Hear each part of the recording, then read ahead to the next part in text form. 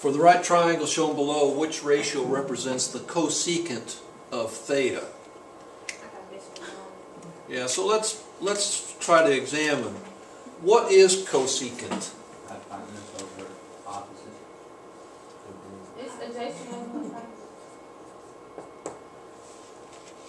Well, cosecant theta, what is going to be the reciprocal relation to cosecant?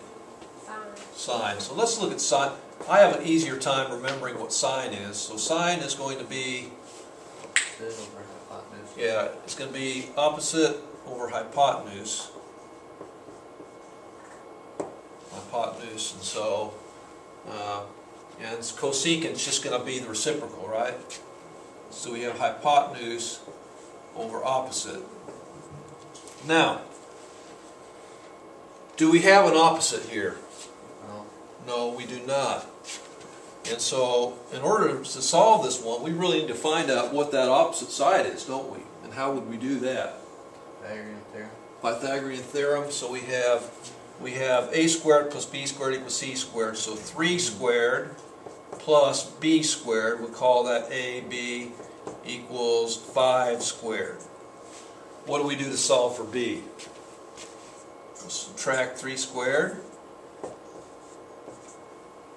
And so b squared equals, and what's 5 squared? 25. And 3 squared? 9. Minus 9. So b squared equals 16. Alright, how do we solve for b now? Get the square root of 16. Take square root of 16, square root of both sides, so b equals 4. So now we have this side is 4. So now can we do this one? Yes. Yeah, so we have the hypotenuse, and the hypotenuse is 5, and the opposite is 4, so 5/4. So our answer to this is B. Okay, any questions on that? I hope that using your notes should be able to make this thing easy. You should be able to do this without notes too. So, no questions on this? No.